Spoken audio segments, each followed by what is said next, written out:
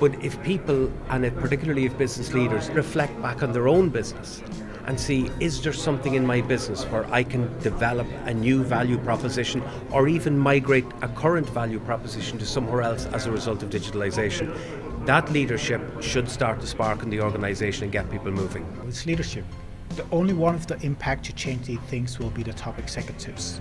The challenge has been that top executives over the last 5, 10, 20 years talked a lot about innovation. They started to talk more about digital and new technologies, but they do not fully understand it. They're not fully committed. It's finally changing. They're getting committed personally, and they're starting to understand how it works, and they start to see that, okay, maybe we've done all the right things for the past, but it's not going to work for the future. And we need to change that.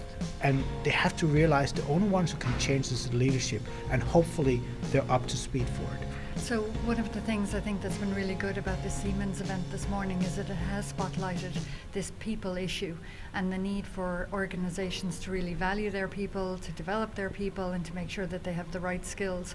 So yes, where does that come from? It comes from making sure that we have young people who are interested in STEM. So we have a couple of really great programs in Engineers Ireland. One of them is called Engineering Your Future, and it's for TY students. And that's so effective because what it allows young people to do is to go into colleges, spend a week in college and spend some time in industry as well.